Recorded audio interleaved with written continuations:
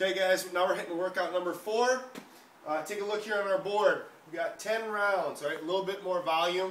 We're gonna do that because we got some time between now and our next workout, so we want to really hit it hard. Got 50 line hops to start. We're gonna go through in order. 50 line hops each. Make sure on your line hops, keep your upper body nice and controlled and stay on the ball of your foot. Okay? As fast as you can. 50 right, 50 left. Go right into your burpees. Your burpees, remember, we're gonna squat back. Okay, hinge at the hip. Come down, chest to the ground. Back up. Come to full extension. Bring your hands up as well. All right? 24 lunges. Make sure you get good lunge position. Nice and tall, big chest. All right? Sink your knee down. Bring it back. 24 total. And then you're going to hit a 200-yard sprint. If you don't have room to run outside, it's too cold, whatever, you guys can do 50 mountain climbers. And those mountain climbers are going to be in full position. It's a good full body movement.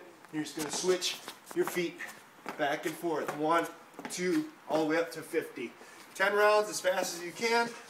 Push the times and compete with each other. Good luck.